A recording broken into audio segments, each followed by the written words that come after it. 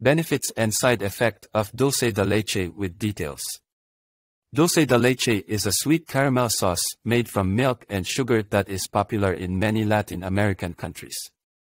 It is commonly used as a topping for desserts, such as ice cream, cakes, and pastries, and can also be used as a spread for bread or crackers.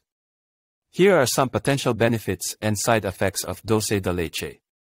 Benefits. Nutrient source.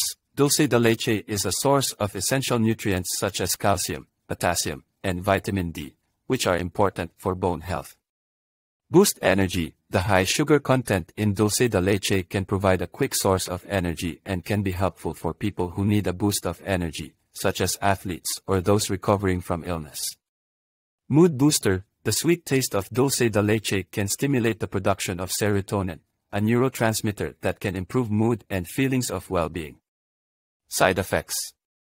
High in sugar. Dulce de leche is high in sugar, which can lead to a spike in blood sugar levels and may be harmful for people with diabetes or other blood sugar issues.